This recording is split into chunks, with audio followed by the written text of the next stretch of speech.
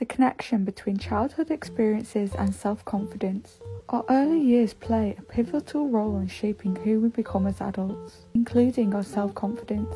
Positive childhood experiences such as receiving love, support and encouragement can lay a solid foundation for healthy self-esteem. On the other hand, negative experiences such as criticism or neglect can have a lasting impact on our self-confidence.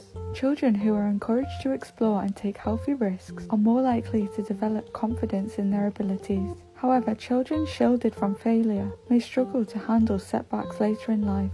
Positive social experiences during childhood can help foster a sense of belonging and build self-confidence. Bullying or exclusion can erode self-confidence and self-worth. A growth mindset installed during childhood allows us to view failures as an opportunity to grow. Feeling valued and respected in childhood builds a strong sense of self-worth. Children who receive support during challenging moments are more likely to develop resilience and confidence. Let's work together to empower the next generation.